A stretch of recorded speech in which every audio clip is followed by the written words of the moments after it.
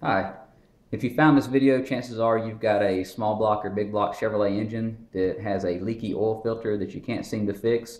This is just a possible fix that I've run across if you've already done things like checked out your oil filter adapter and the boss on the block and everything seems good and you're still having a problem with it leaking. I found this out probably about 7 years ago when I took an engine out of storage and got ready to prime it and get it going again, changed out oil pan, oil pump, all the seals on it.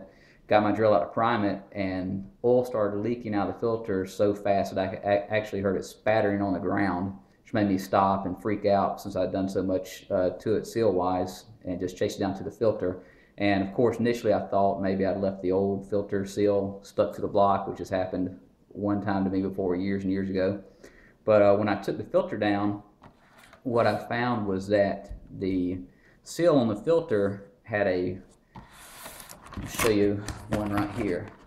The seal on the oil filter had a witness mark from the block.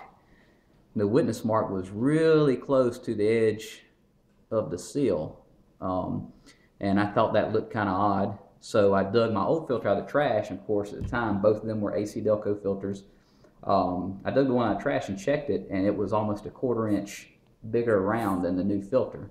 And so I started investigating a little more, went to the parts store, and I started finding two different size filters on the shelf. So long and short of it is, if you've got a leaky oil filter that you can't seem to fix by other means, there's a slim chance that your problem could be like mine, and that it's the new filter size that GM went to about 7 or 8 years ago is causing you a problem, and your seal's getting off into the void in the oil filter boss.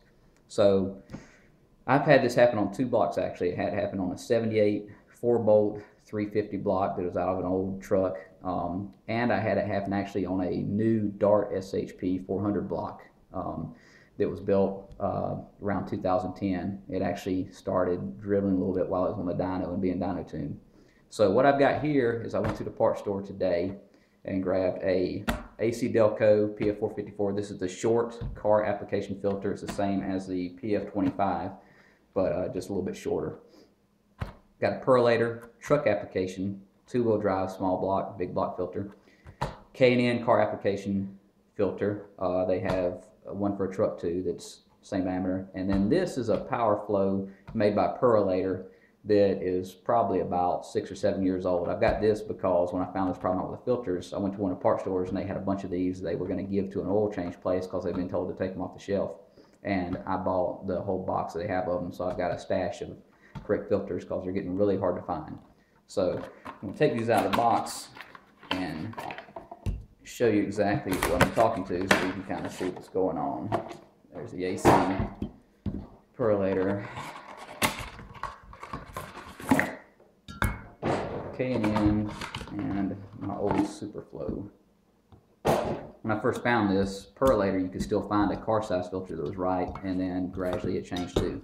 So if I put these filters on edge, here's the car application, here's the truck. Now, you can see right here, if I've got them on edge, there's a pretty big difference in the seal diameter, and that's the Perlator truck filter. There's the K&N car filter, standard size, and my old car application Superflow / Perlator.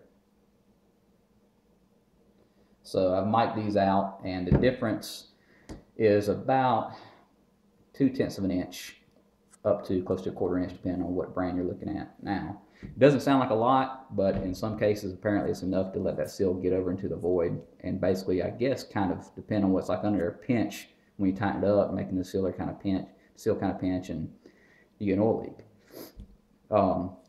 I guess it's not that widespread. I assume the reason GM changed the spec on the filters is I've never compared one of the newer roller cam blocks to an old block to see if the boss was any different, if the newer blocks have more meat, which let them go to a smaller filter. But I will tell you this, I know they changed over about 7 or 8 years ago, because at the time I could go to the parts store and I could pick up 2 boxes, same manufacturer, same part number, and there'd be 2 different size boxes. The old filter, of course, would be bigger and the new one smaller. So hopefully if you've got a oil filter leak you can't chase down or can't get fixed and everything else is checking out good, hopefully this will be the fix for it. Now what I found is most of the car application filters are this new smaller size that mics out at about 3.35 inches, whereas the old one mics out at around 3.55 to 3.6 depending on who you're getting it from. So hopefully you can still find one on the shelf somewhere, and a lot of times you can take a bunch of them up front and they'll let you check them in front of them, because they have kind of a problem people taking cheap filters and putting them in a expensive filter box and basically stealing filters that way. But if you do it in front of them, they usually don't care, and they're usually surprised to see the difference themselves as well. So good luck to you. Hopefully if you've got this little problem I was talking about, this will fix you up. Later.